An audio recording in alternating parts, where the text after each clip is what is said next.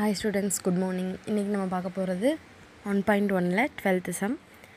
இதில் என்ன கொடுத்துருக்காங்கன்னு பாருங்கள். Find the matrix A for which A into ஒரு மேட்ரிக்ஸ் கொடுத்துருக்காங்க ஈக்குவல் டு ஒரு மேட்ரிக்ஸ் கொடுத்துருக்காங்க. A கூட அந்த 5 3 -1 2 அந்த மேட்ரிக்ஸை நம்ம மல்டிப்ளை பண்ணோம் அப்படின்னா நமக்கு இந்த ஆன்சர் கிடைக்கும்னு கொடுத்துருக்காங்க இல்லையா.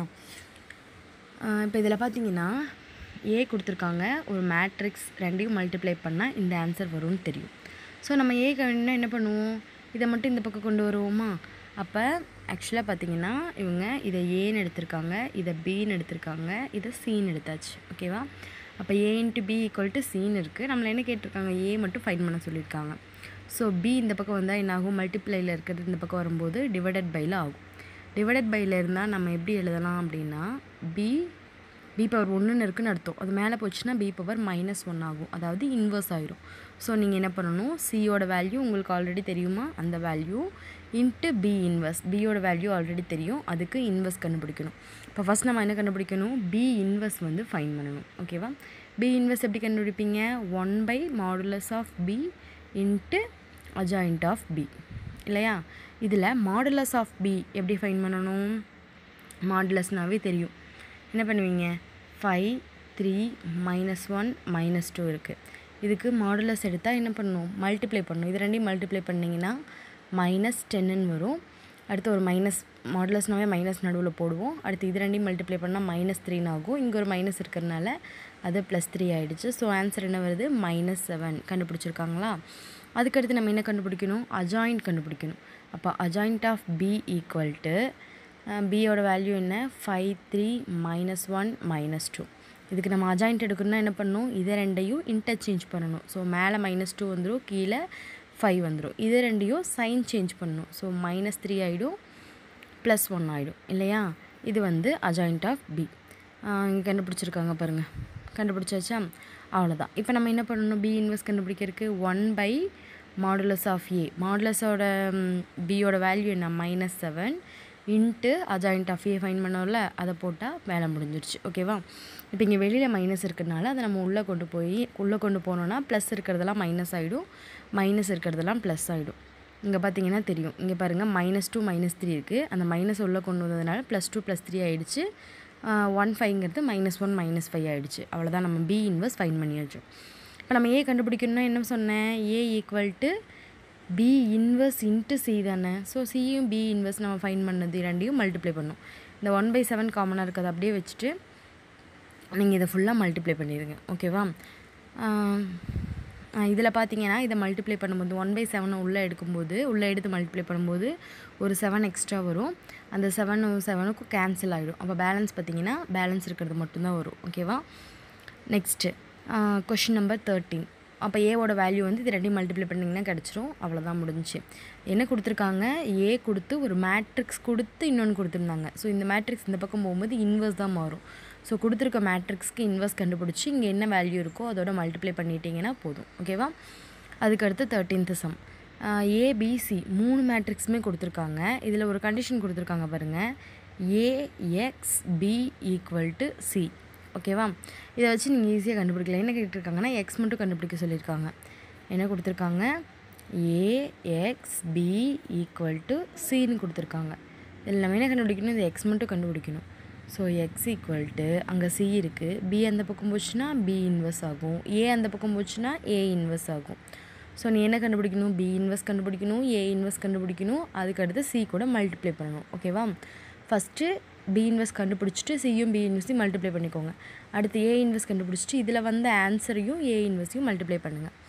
போட்டு பாருங்கள், ஏதாவது டவுட் இருந்தால் கேளுங்க. இதெல்லாம் ரொம்ப ஈஸியான சம்ஸ் தான், அதான் கொஞ்சம் ஃபாஸ்ட்டாக போயிட்டுருக்கேன்.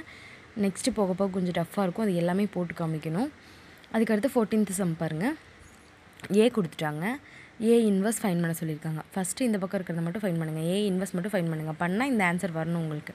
So A இன்வெர்ஸ்க்கு as usual 1/mod of A into adjoint of ஏ, அந்த ஃபார்முலாவில் மாடுலஸ் ஏ கண்டுபிடிச்சிருக்காங்க. இங்கே பாருங்கள் 2 வந்திருக்கு. அதுக்கடுத்து adjoint of A adjoint of ஏனா ஏஜே ஃபைன் பண்ணணும், அதுக்கு டிரான்ஸ்போர்ட் எடுக்கணும். ஸோ நமக்கு அஜாயிண்ட் ஆஃப் ஏ கிடச்சிருச்சு. இதை ரெண்டையும் வச்சுட்டு ஏ இன்வெர்ஸும் ஃபைன் பண்ணிட்டாங்க இல்லையா. அதுக்கடுத்து இங்கே ஒரு கண்டிஷன் இது கொடுத்துருக்காங்க பாருங்கள், ஏவை ஸ்கொயர் பண்ணணும் -3a. ஸோ நம்ம என்ன பண்ணியிருக்காங்கன்னா இங்கே பாருங்கள், ஏவை ஸ்கொயர் பண்ணியிருக்காங்க, ஏவை டபுள் டைம் எழுதி அதை மல்டிப்ளை பண்ணியிருக்காங்க, ஏ ஸ்கொயர் கிடச்சிருச்சு. அதுக்கடுத்து அதுலேருந்து 3ஐயை மைனஸ் பண்ணியிருக்காங்க. ஐங்கிறது 3x3 மேட்ரிக்ஸ்னால் இந்த மாதிரி வரும் 1 0 0 0 1 0 0 0 1 அப்படின்னு சொல்லிட்டு. அதுக்கடுத்து ஏ ஸ்கொயர்லேருந்து அதை மைனஸ் பண்ணி என்ன ஆன்சர் வருமோ அதையும் எழுதிட்டாங்க. இப்போ அது கூட என்ன பண்ணணும், ஆஃபை மல்டிப்ளை பண்ணுமா. ஸோ பண்ணால் இந்த ஆன்சரும் இங்கே பாருங்கள் இங்கே கண்டுபிடிச்ச ஆன்சரும் ஈக்குவலாக இருக்குது. ஸோ கொடுத்துருக்க கண்டிஷன் சாட்டிஸ்ஃபை ஆகுது. ஓகேவா. அடுத்து டீக்ரிப்ட் த ரிசீவ்டு என்கோடட் மெசேஜ். அதாவது என்ன சொல்லியிருக்காங்க, என்கோடட் டீகோடட்னா என்னென்னு உங்களுக்கு புரிஞ்சால் தான் இந்த சம் புரியும். என்கோடட் அப்படின்னா இப்போ நான் வந்து என் ஃப்ரெண்டுக்கு ஒரு மெசேஜ் பண்ணுறேன். ஃபார் எக்ஸாம்பிள் இந்த ஜெயம் படம் பார்த்துருப்பீங்க இல்லையா, அதில் அந்த பொண்ணு வந்து தமிழ் அப்படிங்கிறத தட்லமிழ் அப்படின்னு எழுதுவாள் இல்லையா. இப்போ அவள் இது மாதிரி நிறையா இப்போ ஒரு வேர்டு அப்படிங்கிறது நம்ம ஈஸியாக கண்டுபிடிச்சிடலாம். இல்லை நிறையா சென்டென்ஸ் இந்த மாதிரி அவள் சென்ட் பண்ணும்போது நம்ம என்ன பண்ணுவோம், இந்த இருக்க இட்லாவை எல்லாத்தையும் எடுத்துகிட்டு மீதி இருக்கிறத நான் படிப்போம். அதே மாதிரி தான் இப்போ அவள் அந்த இட்லா போட்டு அனுப்புகிறாள்ல, அதுக்கு பேர் என்கிரிப்ஷன். ஓகேவா. ஏதாவது ஒன்று எக்ஸ்ட்ரா சேர்த்தியோ இல்லை ஏதாவது கொஞ்சம் மாற்றியோ அவள் அனுப்புகிறா, அது என்கிரிப்ஷன்னு சொல்லுவோம். நம்ம இந்த இட்லாவை எடுத்துகிட்டு மறுபடியும் படிக்கிறோம் பார்த்தியா, அதுக்கு பேர் டீக்ரிப்ஷன் அப்படின்னு சொல்லுவோம். ஓகேவா. இது பேர் என்கிரிப்ஷன். என்கோடிங் ஆர் டீகோடிங் சொல்லலாம், இல்லை என்கிரிப்ஷன் டீக்ரிப்ஷன்னு சொல்லலாம். ஓகேவா. இப்போ என்ன பண்ணியிருக்காங்க அவங்க, நம்ம இது ரெண்டையும் மல்டிப்ளை பண்ணால் தான் நமக்கு அந்த டிக்ரிப்ட் பண்ண முடியும். அதாவது உண்மையான மெசேஜ் என்னன்னு நம்மளால் கண்டுபிடிக்க முடியும். இது வந்து பார்த்திங்கன்னா என்கோடட் மெசேஜ். அவள் அந்த சேர்த்து அனுப்பியிருக்க மெசேஜ், அந்த மெசேஜ் அது எப்படி இருக்காமா, அதுவும் இன்வர்ஸில் இருக்காமா. அதான் இங்கே கொடுத்துருக்காங்க பாரு. And the decryption matrix as it's inverse, அதை வந்து இன்வர்ஸாக கொடுத்துருக்காங்க.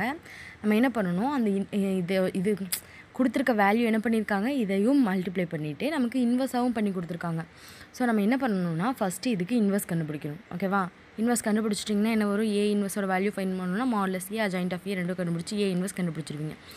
அதுக்கடுத்து நம்ம என்ன பண்ணணும், இது கூட மல்டிப்ளை பண்ணணும். அதாவது டீக்ரிப்ட் பண்ணணும்ல, இதை அதில் வந்து ரிமூவ் பண்ணோம்ல, அந்த இட்லாவை ரிமூவ் பண்ணோம்ல, அந்த மாதிரி இதில் வந்து மல்டிப்ளை பண்ணி ஆன்சர் கண்டுபிடிக்கணும். கண்டுபிடிச்சோன்னா நமக்கு இங்கே பாருங்கள் 2 - 3 2 மேட்ரிக்ஸ் கொடுத்துருக்காங்க. 2 மேட்ரிக்ஸ்லையும் தனித்தனியாக மல்டிப்ளை பண்ணால் 2 ஆன்சர் கிடைக்கிது. என்னென்ன கிடைக்குதுன்னா 8,5 ஒன்று கிடைக்கிது, 12,16 ஒன்று கிடைக்கிது. ஓகேவா. இது வந்து நம்பர் ஃபார்மில் இருக்குது. கொஸ்டின்லேயே கொடுத்துருக்காங்க by the numbers 1 to 26 to the letters A to Z respectively. அதாவது இந்த ABCDEன்னு எழுதுகிறோம் இல்லையா, FGH எழுதுகிறோம் இல்லையா, இது வந்து எதுக்கு ஈக்குவல்னா 1 2 3 4 5 6ன்னு 27 வரைக்கும் ஈக்குவல் அப்படின்னு சொல்லியிருக்காங்க. ஓகேவா. இப்போ இங்கே பாருங்கள் ஃபஸ்ட்டு நம்பர் 8 5 நமக்கு கிடச்சிருக்கா. 8ங்கிறதுக்கு நேராக என்ன இருக்குது, ஏனா 1, பீனா 2, சீனா 3, டீனா 4, ஈனா 5, எஃப்னா 6, G7, H8. அப்போ 8க்கு நேரம் என்ன இருக்குது, ஹெச் இருக்குது. அப்போ ஃபஸ்ட் நம்பர் ஹெச். அடுத்து 5க்கு நேரம் என்ன இருக்குதுன்னு பார்த்தீங்கன்னா இ இருக்கும். அதே மாதிரி 12 அடுத்த நம்பர் என்ன 12 16 வருது. 12க்கு நேரம் எல், அடுத்த நேரம் அப்போ ஹெல்ப் அப்படின்னு சொல்லிட்டு 16 நேரம் பி இருக்கும். So help. அப்போ ஹெல்ப்புங்கிறது தான் நமக்கு அவள் அனுப்பியிருக்கிற மெசேஜ். ஓகேவா. அப்போ அந்த மெசேஜை கொஞ்சம் மாற்றி அனுப்புறதுக்கு பேர் தான் அந்த என்கிரிப்ஷன் டீக்ரிப்ஷன் அப்படிங்கிறது. புரிஞ்சுதா. அதாவது அவங்க கொஷினில் கொடுத்துருக்காங்க, அந்த டீக்ரிப்ட் பண்ணி அதை என்ன பண்ணியிருக்காங்களாம், இன்வெஸ்ட் பண்ணி வச்சுருக்காங்களாம். ஸோ நம்ம என்ன பண்ணணும், ஃபஸ்ட்டு அதுக்கு இன்வெஸ்ட்டை ஃபைன் பண்ணிவிட்டு அதுக்கப்புறம் அந்த நம்ம நம்பர் கூட மல்டிப்ளை பண்ணோம் அப்படின்னா ஒரு நம்பர் கிடைக்கிது. அந்த நம்பரை ஏபிசிடி கூட கம்பேர் பண்ணி அதுக்கு நேராக எத்தனாவது லெட்டர் வருது அப்படின்னு பார்த்து அதுதான் வந்து அவங்க நமக்கு அனுப்பியிருக்க மெசேஜ். ஓகேவா. அவ்வளோதான். எப்படியோ 1.1 கம்ப்ளீட் பண்ணிட்டோம். அடுத்து 1.2 நெக்ஸ்ட் கிளாஸில் பார்க்கலாம்.